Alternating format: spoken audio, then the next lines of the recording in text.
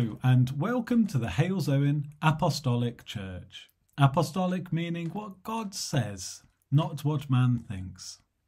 Please enjoy this teaching, and if you want more, visit the website at halesowenApostolicChurch.org.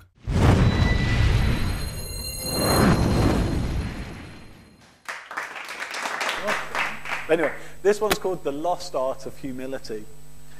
Bless those who persecute you and do not curse. Rejoice with those who rejoice, and weep with those who weep. Be of the same mind towards one another.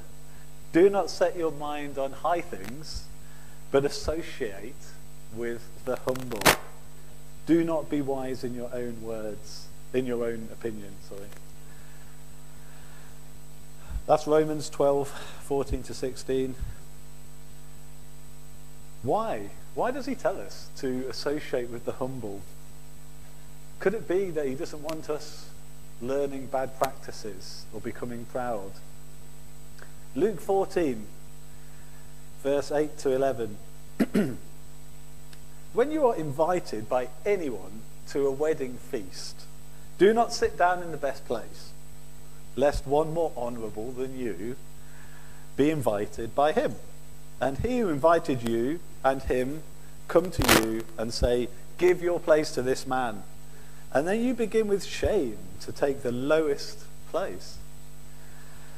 But when you are invited, go and sit down in the lowest place, so that when he who invited you comes, he may say to you, friend, go up higher.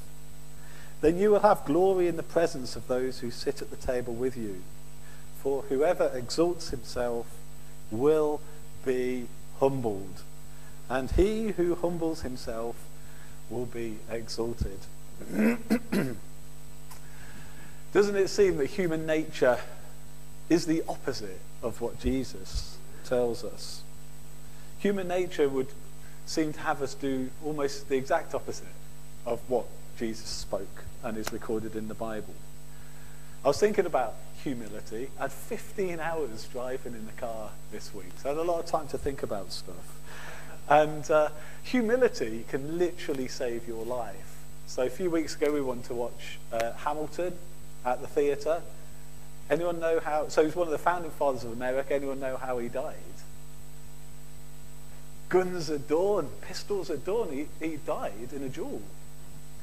Humility, humbling oneself, can literally save your life. And then I started looking at who else has died because of duels, and there's a huge list, amazing amount of people. And they died just because they couldn't settle their differences, so they had to shoot at each other. We don't really have duels now, but we've got something called cancel culture, family. What? Cancel culture. Yeah, not council culture. We've got something where your life can get destroyed just because there's a social media backlash. You know? And the people around you can be affected by that as well. It did seem like a spiritual modern version of the pistols at dawn, you know? There's no discourse. It's just, right, let's go for that person just because someone happened to say the wrong thing. Pride. The opposite of humility. Proverbs 11:2. When pride comes, then comes disgrace. It's pretty clear that. But with humility comes wisdom. Proverbs 16:5. Everyone that is proud in heart is an abomination to the Lord. Though hand join in hand, he shall not be unpunished. And 1 John 2:15. Love not the world, neither the things in it that are in the world. If any man love the world, the love of the Father is not in him. For all that is in the world, the lust of the flesh, the lust of the eyes, and the pride of life, is not of the Father, but is of this world. And the world passes away, and the lust thereof, but he that doeth the will of God abides forever. God hates pride. God hates pride, yet pride is being hardwired into our society. And we are encouraged to be proud as if that was a virtue. We can see that even the facts of life will be changed to accommodate pride.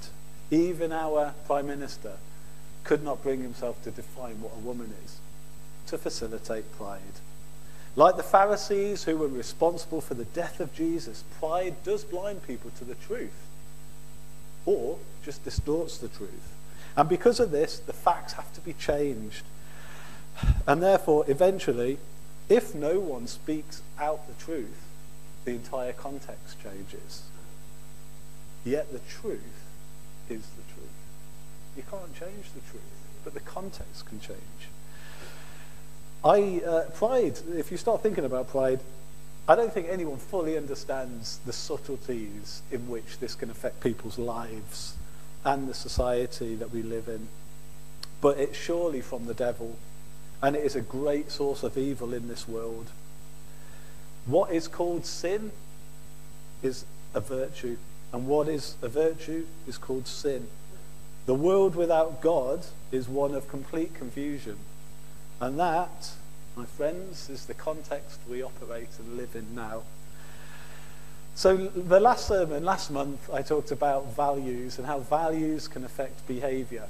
And values help us prioritise our lives. Well, what affects values? Well, it's the context in which we operate in. Context is the circumstances that form the setting for an event, a statement, or idea, and in terms of which it can be fully understood. Okay? The Latin is contextus, which means con, together, and textus, to weave. So it's all the little detail, the environment, the atmosphere in which we operate is that context. And societies operate within this context. One may say they are the result of the context. So in a godless context, how can faith be understood? It says in the definition from that Oxford Bible is that only in the right context can things be fully understood. So this is why we get confusion, because that context keeps changing. If we keep changing the circumstances to suit our desires that are against God, we move further and further away from a context and the resulting society that can fully understand God. That's what you end up with. And as soon as I thought that, I'm thinking, well, that's another reason why we shouldn't forsake meeting up together. We should not forsake coming to church in person if we can physically do it, because we're bringing ourselves into a God-based context. Changing the context doesn't just happen overnight. As soon as we're outside the church, and we know that the church isn't the building, it's the people. And as soon as we start missing this gathering together with other believers, or we end up in a church where the senior people move away from the Bible, we're outside of this godly context.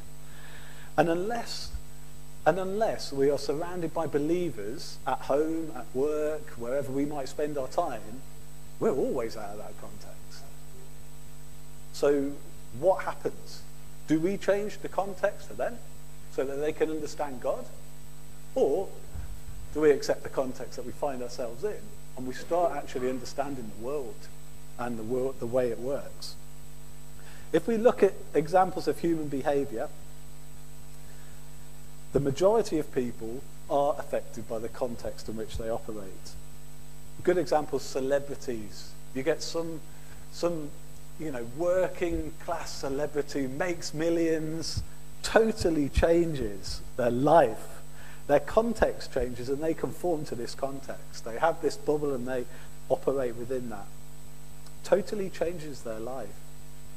And they reflect the context in which they're operating in.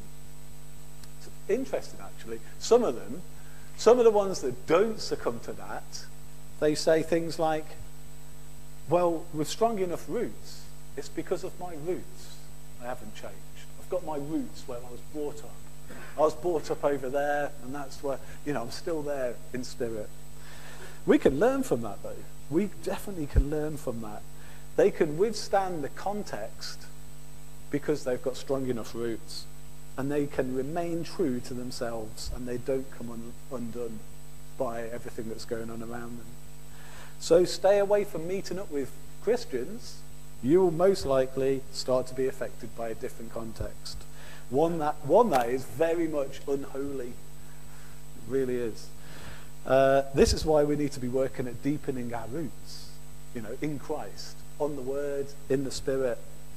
Deepening our roots in Christianity and our humbling reliance on God, knowing that we don't work in our own strength. Only then can we withstand the changing context in the world and also have strength to change that context for good. Your testimony, Linda, was, we have an attempt to bring God into the world and to change the context that's going on in that moment. Practically, though, this kind of contexting affects two areas, or there's two areas of Christian life I want to focus on and home in on: witnessing and sin. Before we get into that, though, I have heard Christians being labelled as rebels because they don't just go with the flow, and that's quite right. Christians shouldn't just go with the flow of society and the world. Christians affect a higher authority, God. Elyon. So this is an epithet of God's. This is the word that the Israelites described God. Elyon. Elyon. And in the English, the nearest English translation is God Most High. There is nothing higher. We can choose to ignore that, but the fact remains that there is nothing higher than God. No one can change that fact. Psalm 97:9, for you, Lord, are most high above all the earth. You are exalted far above all gods. What are all gods? Anything else we care to put before God. Yeah? This is why we walk a different path. And it is this walk with God that sanctifies us, that sets us apart from the rest of the world. Yet, like pride, our current context encourages us to put ourself and the lust of the flesh and our feelings before God, applying more weight to our self-expression than obedience to God. Lost the page there. I might go digital next time. So yeah, God is a God of order. He doesn't want us to go with the flow. He definitely doesn't want us to do that. One thing we can remember is that there's a really narrow path to salvation, and the wide path is to destruction. That's where the flow is. You need to step out of that. God does want us to obey the rule of law. I was looking at this week as well. God wants us to obey the rule of law. But what happens when the rule of law is against the Ten Commandments of what God wants? We're not a million miles away from that now.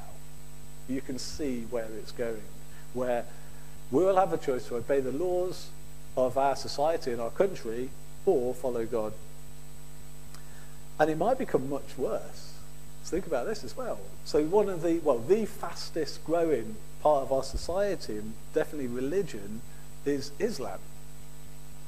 We live in a wonderful democracy, which is something for the people, and as soon as the majority of people start voting things in, that's what happens.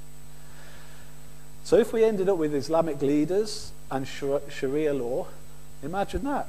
It's not unthinkable that one day we might have to convert to Islam to access the best universities or social support. That is the result of democracy. What do we do then as Christians? Our leaders have been gambling that won't happen. Our leaders have been gambling that the Islam, like traditional Christianity, will become worldly before that kind of thing happens. However, that's not the case. If you look at the facts, just this week in Sweden, the leaders in Sweden have said, put their hands up, this has gone really, really wrong with all of the different people that they've been bringing into their country. They gambled that they would assimilate the Swedish life and it would be part of the Swedish culture. And what has happened, they brought their own culture in and there's no assimilation, and now there's massive fraction and conflict within that society because the majority shifted. Okay? Sweden's the first. There are many similar Western European countries just the same. So, back to context. If your context is the world, then Christians have to be righteous rebels, don't they? If your context is church, then we are aiming for perfect obedience to the word. It's interesting, I started looking at rebels when I got back. The word rebel doesn't appear in the New Testament. It appears in the Old Testament 14 times. And almost every time, it is to depict going against God. Being rebellious towards God. Interestingly, not society. It's always the other way looking at God. For example, in Job 24:13, they are those that rebel against the light. They know not the ways thereof, nor abide in the paths thereof. And in Isaiah chapter 1 verse 20, but if you refuse and rebel, you shall be devoured with the sword, for the mouth of the Lord has spoken it. So just because society has changed, it doesn't mean the Ten Commandments have changed. It doesn't mean they don't apply. Since God gave them to Moses, they have applied. And they are so important that Jesus had to die on the cross to save us from the judgment of them. In the context of an unbelieving world, pride makes sense, actually. It does. If you put yourself away from God and you take yourself out of a godly focused context. But when the context is God, it's ridiculous. It's totally ridiculous to put the self above the creator. So the context can make the same behavior look madness or virtue. It's the context that changes everything. That's how important it is. 1 Corinthians chapter 6 verse 9. Know ye not that the unrighteous shall not inherit the kingdom of God? Be not deceived, neither fornicators, nor idolaters, nor adulterers, nor effeminates, nor abusers of themselves with mankind, nor thieves, nor covetous, nor drunkards, nor revilers, nor extortioners. None of these shall inherit the kingdom of God. This is our context. This is only our context because we have been washed. 1 Corinthians chapter 6 verse 11. We are washed. We are sanctified. And we are justified in the name of the Lord Jesus and by the Spirit of our God. This is the truth.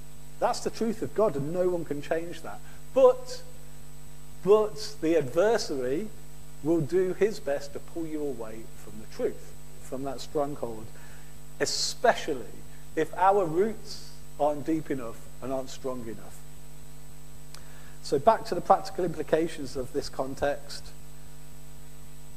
Sin. So if everybody's doing it, does it make it acceptable to you individually? If everybody's doing it, does it make it acceptable to you? And so straight away I'm thinking of two things. The Nazis wiping out the Jews, that was a contextual thing. Normal people thought that was okay because the total context was mad. Or white lies perpetuating the myth of Santa. Both are driven by evil and context. We see this at work in the traditional church. That traditional church seems totally focused on conforming the Bible to the world, trying to adapt and adjust things to make more palatable to the worldly context in which it operates in. But the Bible tells us that God cannot be where sin is, and both murder and lying are sin. So if we live in a sinful culture, we need to be really, really careful, because more often than not, we are going to be in a sinful context.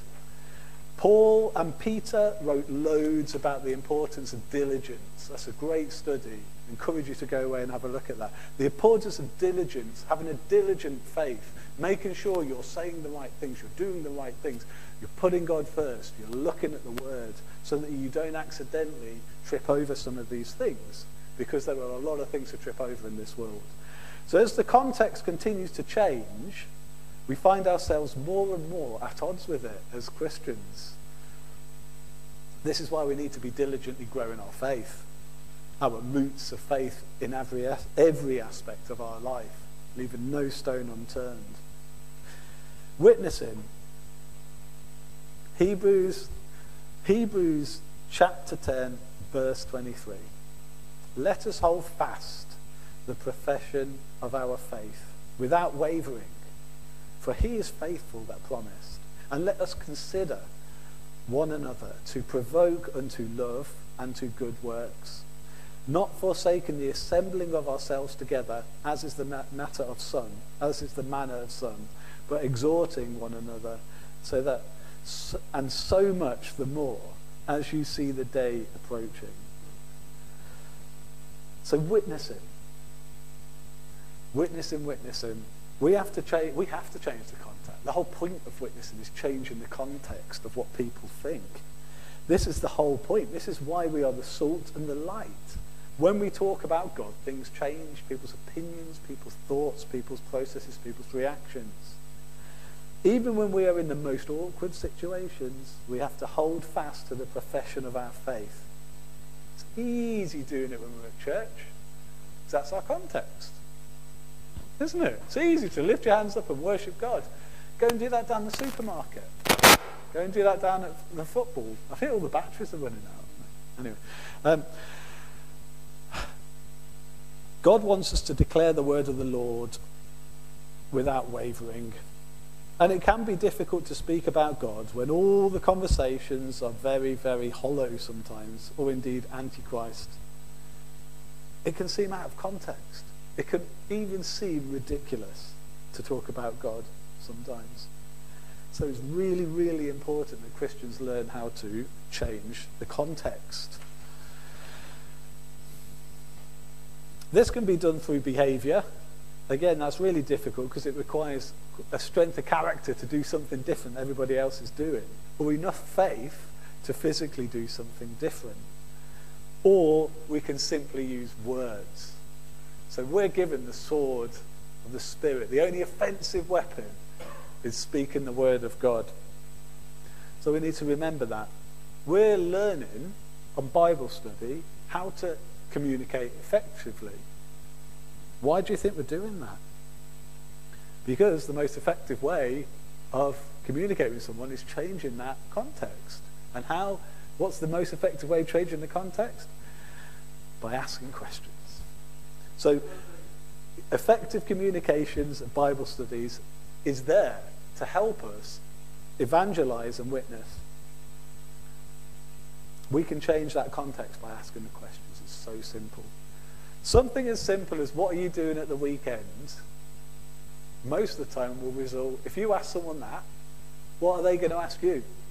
What are you doing at the weekend? Wow, brilliant. And all you have to do then is kick the ball over the line and tell her you're going to church, because it's bloody marvellous. It's fantastic. And it's really important to have that, apologies for that worldly word. The blood is marvellous because it sanctifies us. And we can even express that. It's fulfilling though, and there's something fulfilling. I don't know if anyone else gets this, but there's a lot of stuff in my life that tries to stop me getting here on a Sunday. And when I'm here, it's the best place to be. It's so funny. Often it's the case. I come here and it just feels right. We learn about God. You know, there's nothing higher than God. So we are educated beyond the ways of the world. Our minds have been open to accept something by the Holy Spirit that is beyond what the world can offer.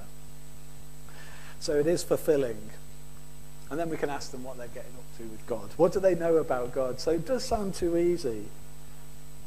Don't forget, as a believer in Christ, you are both intellectually and spiritually enlightened. You're in an illuminated position. Hebrews 10:24 again.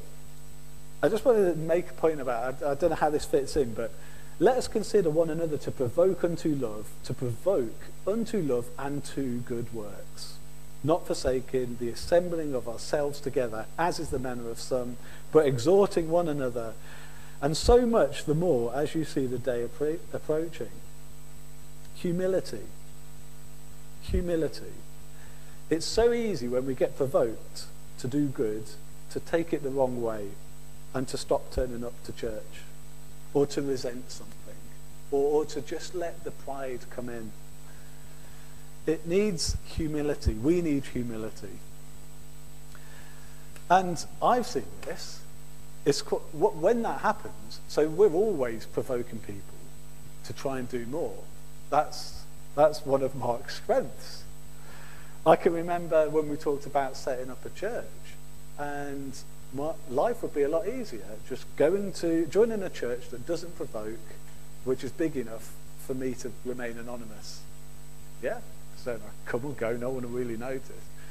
But I know going to a church with a pastor that follows the word, that's full of the Holy Spirit, I will be provoked to do more. My flesh reels at that, but I know what is light. I know the truth and the facts of the Bible. This church is a gym. Think about it like that. It's a gym for faith. That provoking to do good works and to do more for God strengthens our roots. It grows our faith. And what does that do? It produces a healthy spirit. Doesn't it? Just like what we say. If we can try and do more of these things, we feel better about ourselves.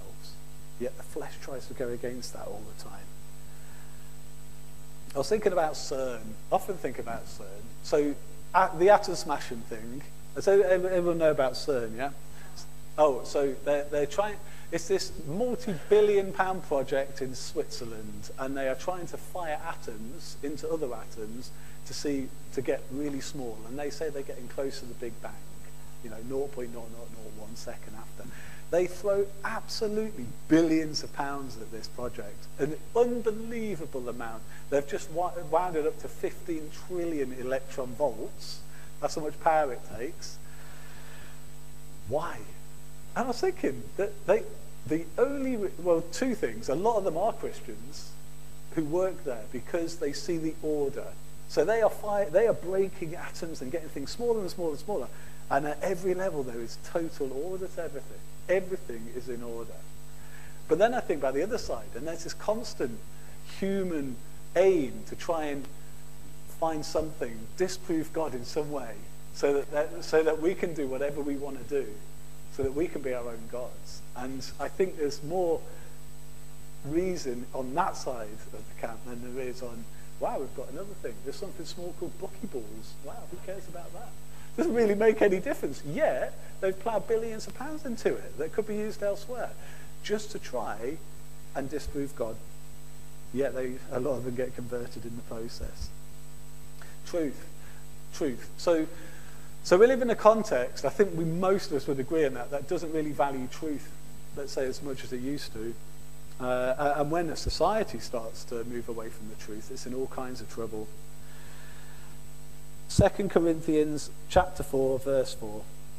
In whom the God of this world has blinded the minds of them which believe not, lest the light of the glorious gospel of Christ, who is the image of God, should shine upon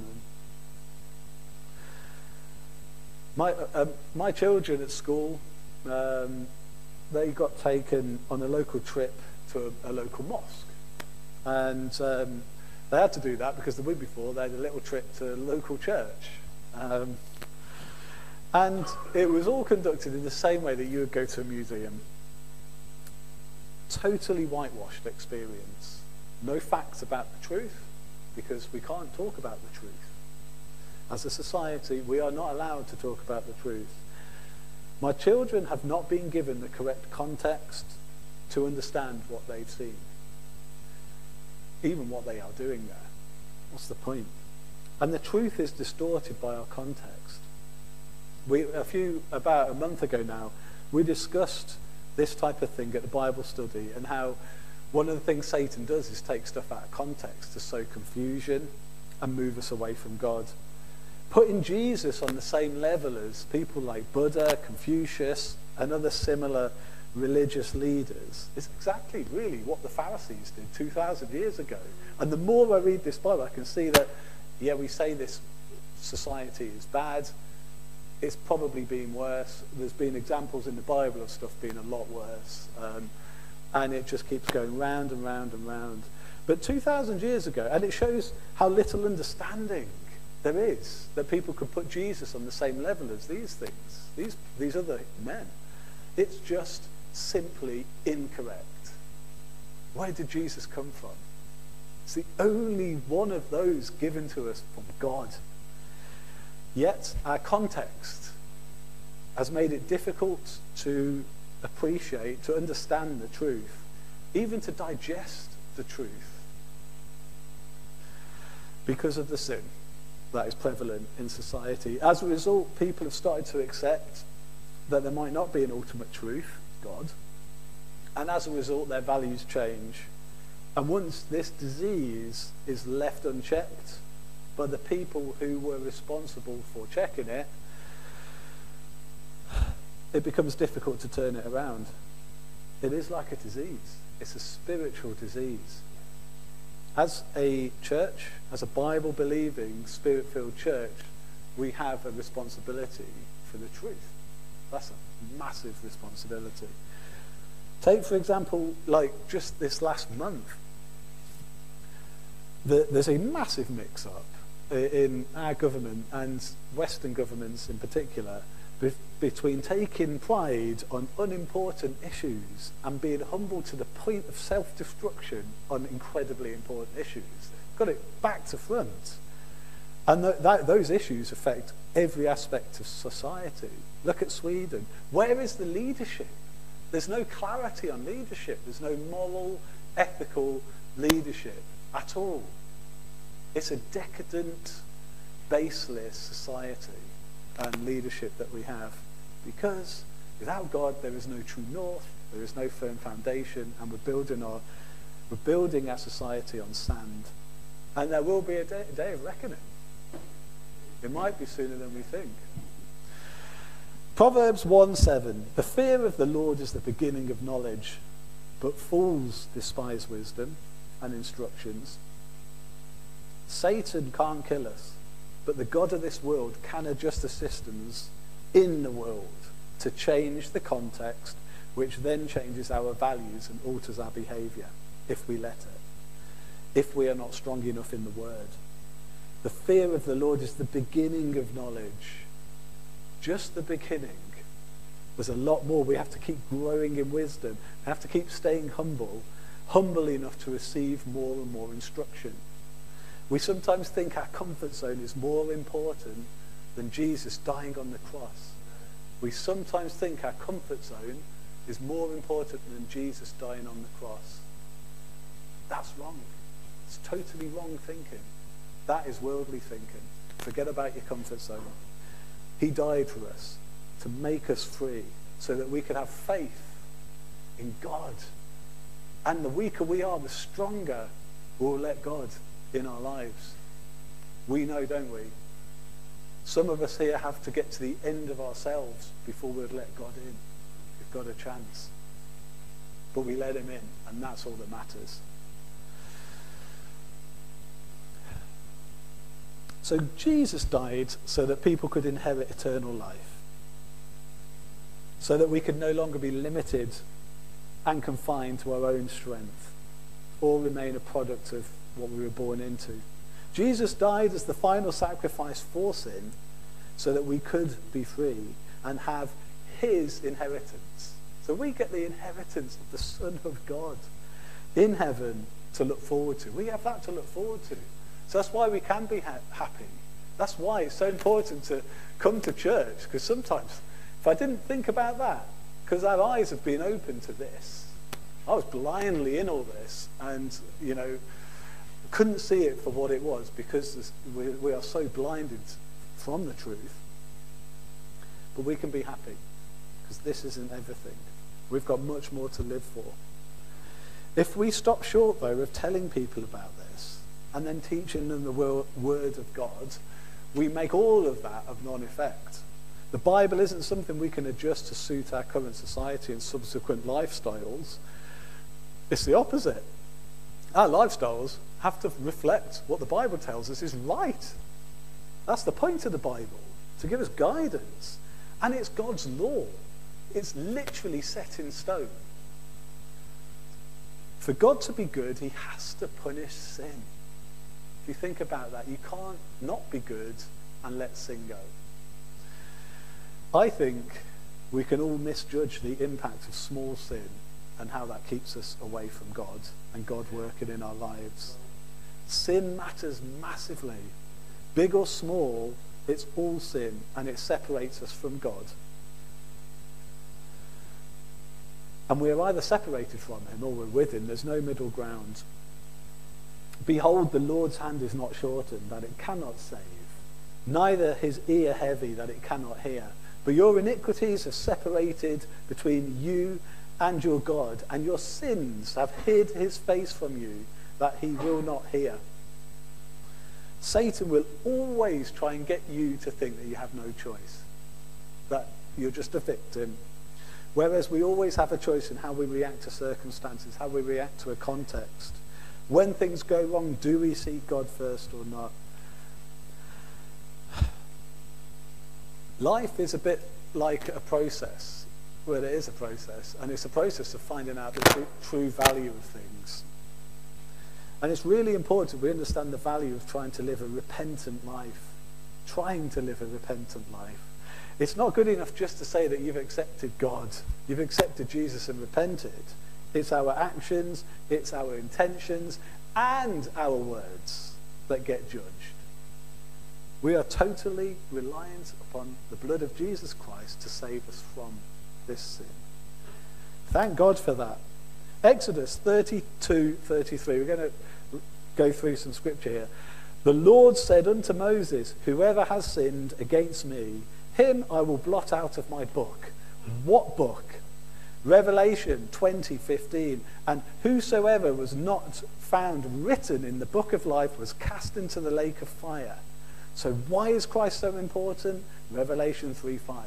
He that overcometh, the same shall be clothed in white raiment, and I will not blot out his name of the book of life, but I will confess his name before my Father and before his angels. Thank you, Jesus Christ. I let you into my life because of that. I thank you. There is no condemnation for those in Christ Jesus. And so the logical approach is to remain in Christ Jesus at all times. It's our protective layer.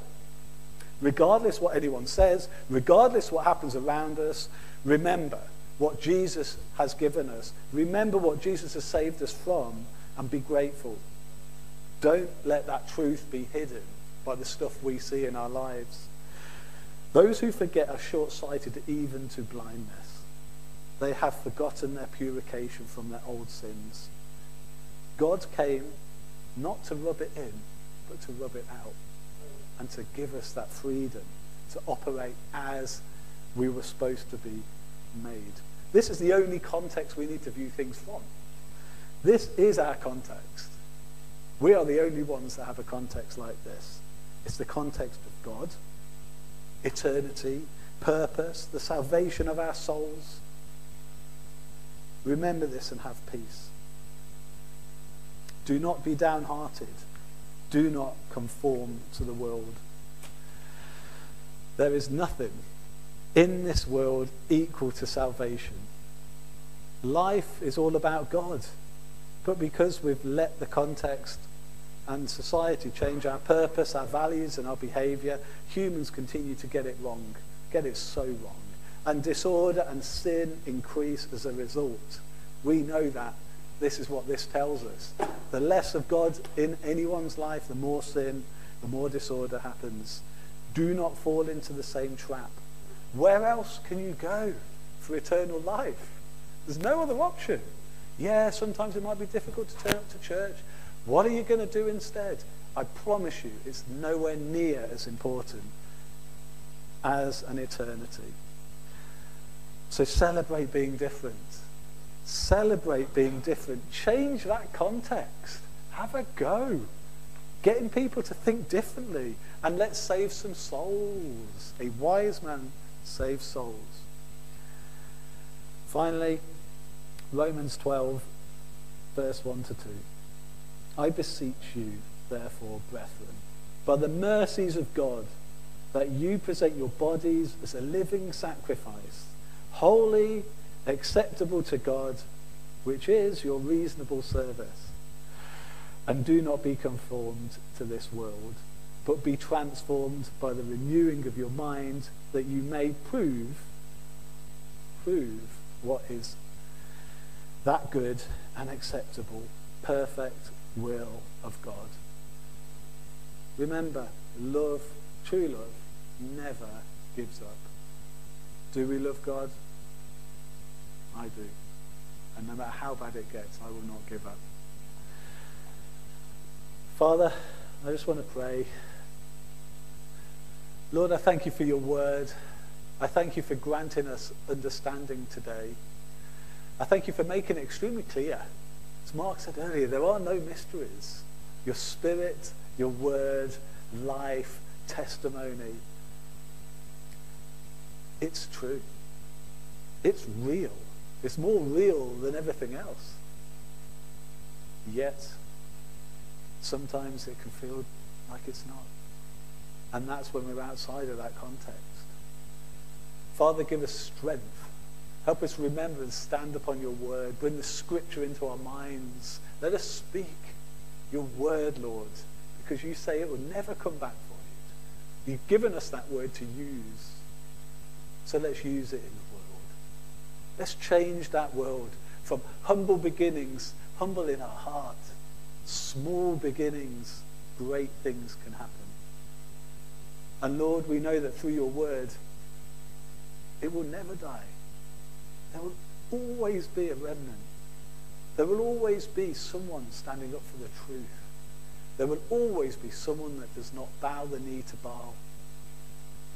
Father, even one person not doing that is important. So Father, just help us remember that.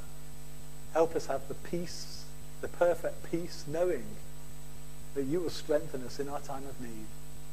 That you will bless us as we go in and out. That no matter what we do wrong, if we come back, if we repent, if we turn around and follow you, you will forgive us.